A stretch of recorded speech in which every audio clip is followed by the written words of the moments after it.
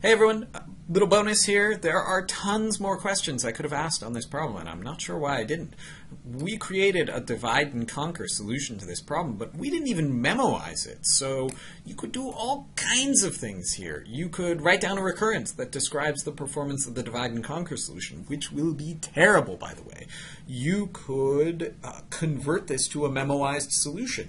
That you should definitely do. And it's not very hard. You just need to keep track of a table of solutions. But you should be thinking about how big is that table of solutions? How do I index into it? What do I store at each entry? And so on and so forth.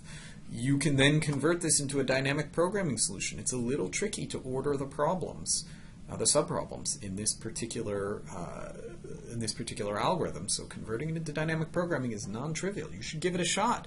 You should analyze the runtime performance of this algorithm. You should analyze, when it's memoized, you should analyze the memory use of the algorithm when it's memoized. Same for dynamic programming. And you should see if, with dynamic programming, you are able to reduce the table size as long as you don't need the actual solution. You just need the minimum number of jobs, not which jobs they are. And then finally, that brings up, if you've got the memoized solution or the dynamic programming solution, you end up with this table.